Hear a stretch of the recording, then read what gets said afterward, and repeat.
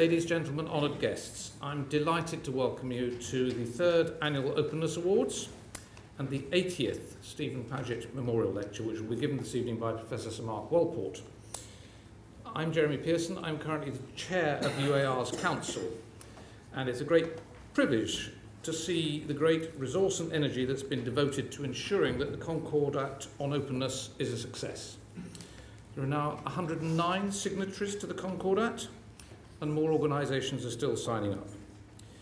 You have all been given a copy in your goodie bag, so please take it away and read it. And it shows just how much work has been done, and it's filled with good practice that supports transparency around the use of animals in research. And we're very grateful to the Medical Research Council, who absorbed the costs of printing the report for us. We only need to think back about 5 years to see how far we've come. At that time, website statements in support of animal research were bland and well hidden. Few organisations and only a handful of individuals spoke regularly about how animals were used in research. And although scientists were no longer threatened by activists, the idea that keeping quiet about work respected a duty of care to both the sector and those who worked within it had been very difficult to shake off.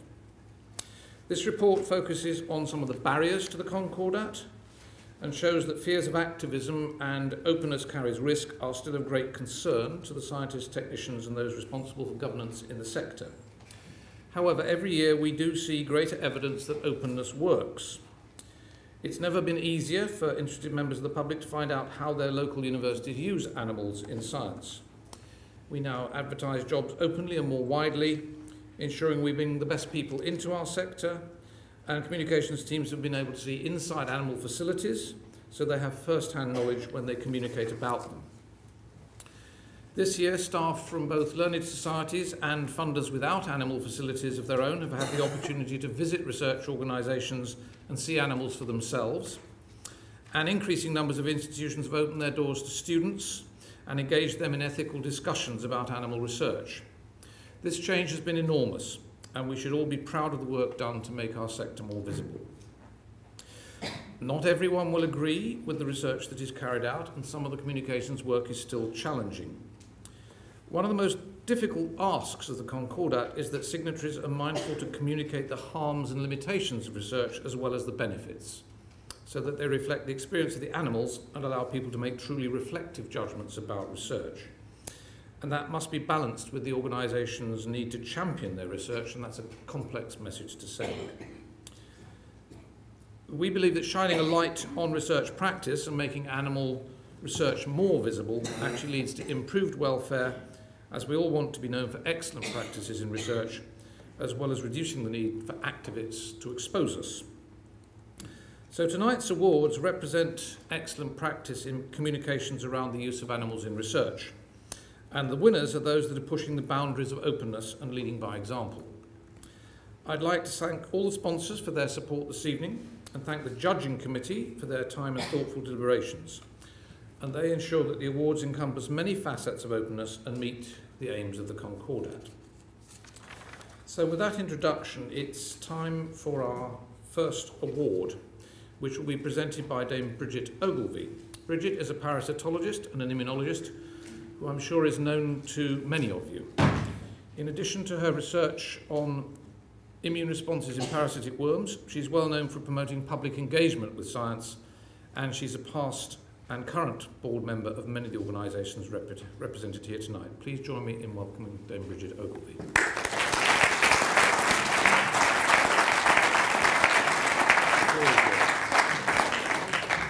Thank you very much, Chairman. It's a great pleasure to be here, as in my research days with the Medical Research Council, I used very large numbers of animals. And so I'm very well aware what a crucial issue this is. And it's so delightful to see how the openness with which people are now beginning to behave in this sector. Now, my task is to give the award for internal sector engagement. Now, we've had many entries in this category, which included 2 individuals as well as institutions. And I must apologise because we actually made a mistake in this call in including both individuals and institutions because it became an impossible task to compare the work of an individual with that of an institution. So we hope that I give my apologies to two individuals who were well thought of, Kelvin Elderkin from Sequani and Ryan Cheney at Imperial College London. And we hope that the host institutions of these two people, Sequani and Imperial College, will support a new concordant initiative to recognise openness champions through an internal awards and recognition process. These awards will highlight the efforts of those who have worked so hard to shape the changes that we celebrate tonight. And from next year, champions recognised through these institutional processes will be eligible for nomination to an Openness Award in the Outstanding Individual category. Now, there'll be more information on how to develop awards for openness within your organisation will be provided in early 2017. And the committee would like to see the impressive achievements of both Kelvin Elderkin and Ryan Cheney nominated in the individual category next year. I apologise again to those two individuals. So for the winner. Now, among many nominations, one stood out as providing a new way of working that's clear and transparent, as well as being for the whole research sector. The judges felt that it was open about the need for improved training among our animal care staff, who was so important in my days as a research worker. I just remember what a difference it made when you had a well-trained animal technician who clearly loved animals, looking after them. And the need to raise standards for these people is very important. It provides empowerment to a key profession for all of us who've worked with research with animals and who provide our facilities with animal care and welfare. And so the award winner in this category is the Institute of Animal Technology Careers Pathway.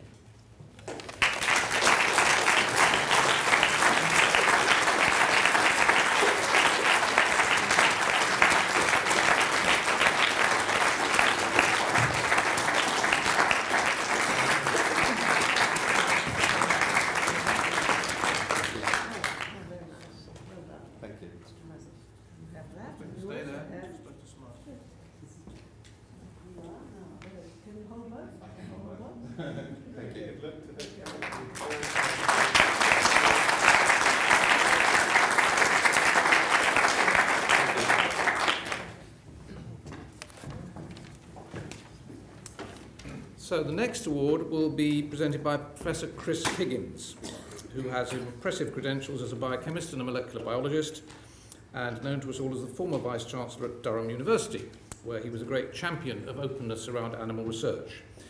He was also the 2007 Paget Lecturer, and we're very pleased he can be here tonight. Please welcome Chris Higgins.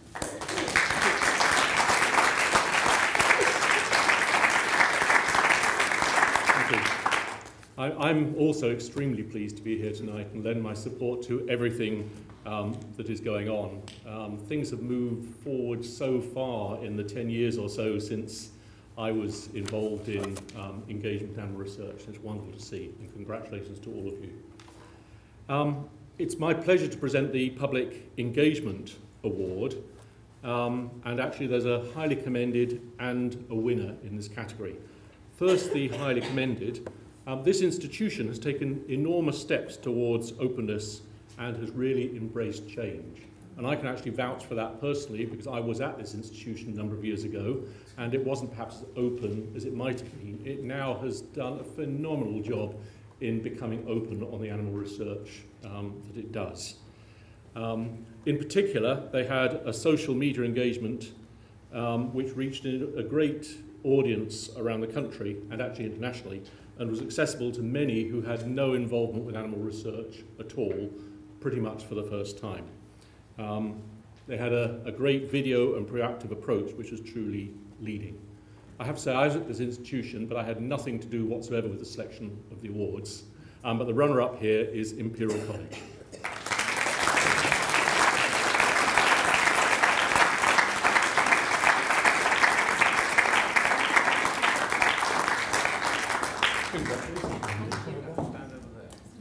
Could I ask you the best thing?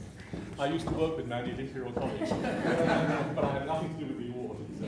Could you help me see the picture? That would be lovely, thank you. Oh. Thank you very much. Well done.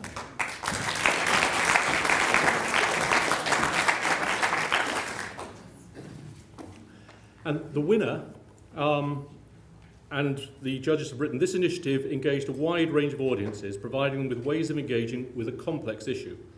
The event was hands-on and innovative, and the committee appreciated that it was a public event without a pre-arranged audience, and of course, therefore, the risks were extremely high. But this was clearly the first time that animal research had been approached as a topic in a particular venue that they used, and that a truly lay and important lay audience was reached. And the award winner is Cancer Research UK Manchester Institute Museum.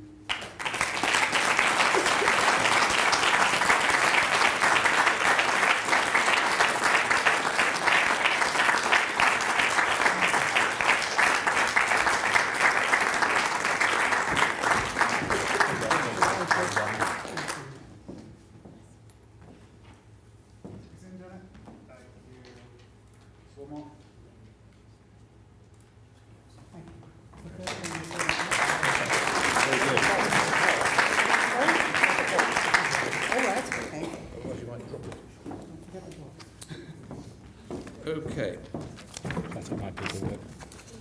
So the next award will be presented by Karen Gardner, BBC journalist and well known within the animal science community.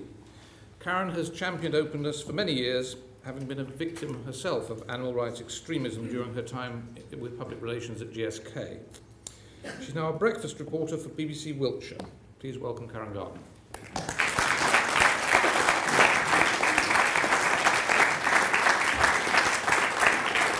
Goodness, I've shared microphones in recent months with David Cameron, Mary Berry and St Alan of Titchmarsh, but I've never shared it with such august company. I should really have been the warm-up act.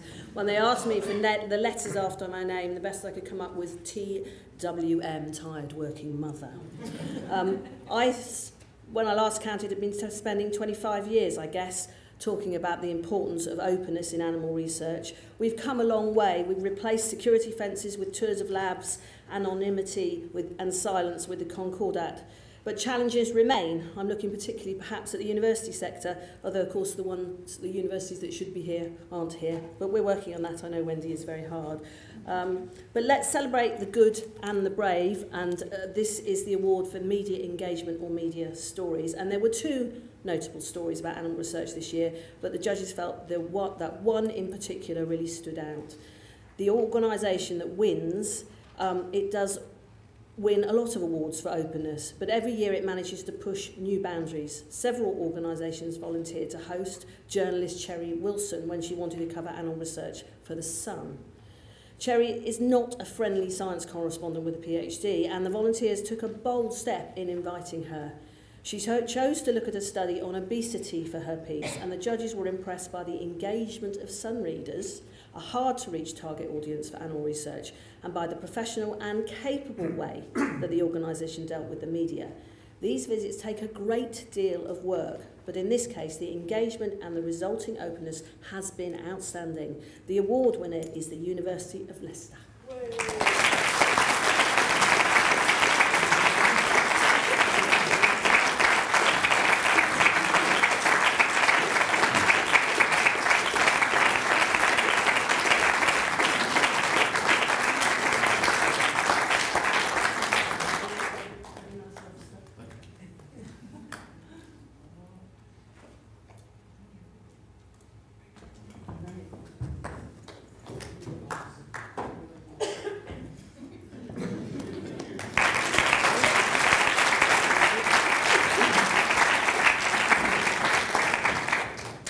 Okay, our fourth award tonight will be presented by Jeff Watts, who's the science journalist and broadcaster and chair of the Concordat Steering Group. He's a member of the Nuffield Council on Bioethics, and he's involved in numerous committees that consider science and methical ethics. He's also currently a member of our council. Please welcome Jeff Watts.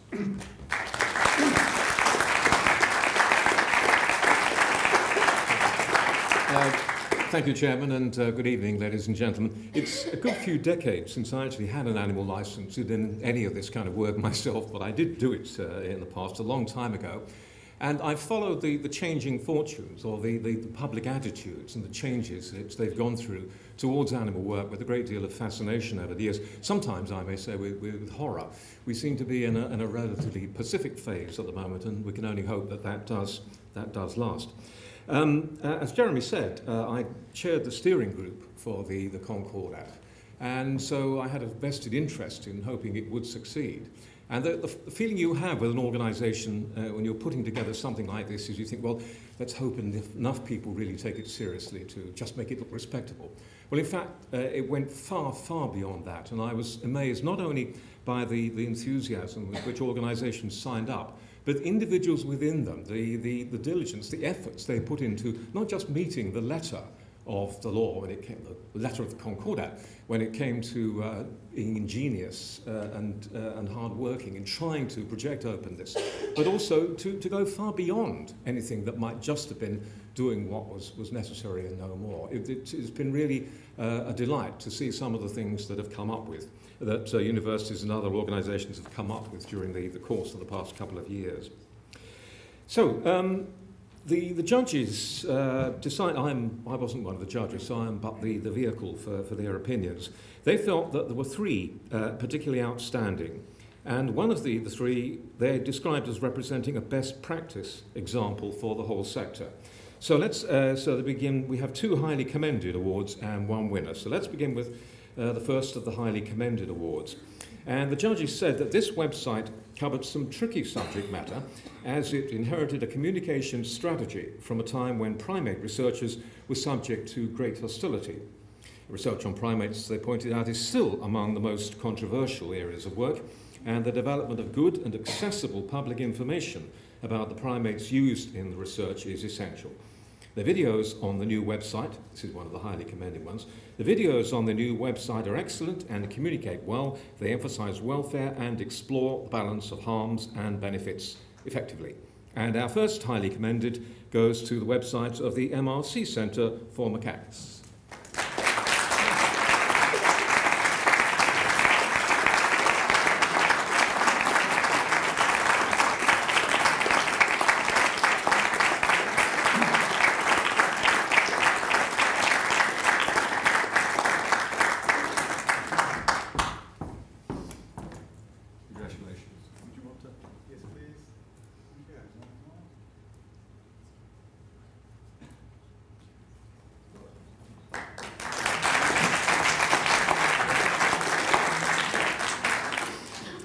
The website category is doing well because, as I said, there are two highly commendeds. And the second one, the judges said, they described it as an excellent website which is engaging and easy to navigate. I thank God for that, I must say, by comparison with many.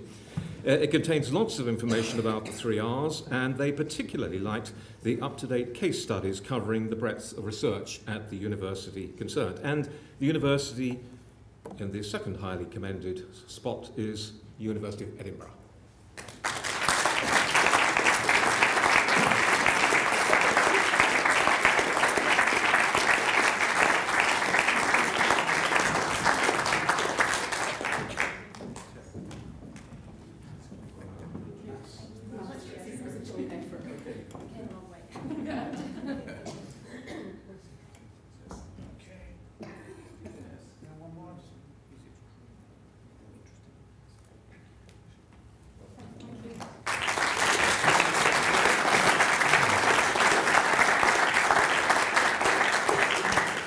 And now, before the tension becomes unbearable, the winner, the judges said that, in this case, they were impressed by a new website that pushed the boundaries of openness further. They found the information accessible and appropriate to a wide range of audiences with layers of material to engage people with different interests, and it was easy to navigate again. The material cover was extensive, of an excellent standard, while the question and answer sections and the infographic sections were particularly impressive. Ideally, they put a caveat in here. Ideally, they say they would have preferred that it was more prominent in the overall university website, but felt that this was still a clear winner in the category. It's obviously not their choosing of whereabouts on the university site it is. So the university concerned is Manchester, University of Manchester.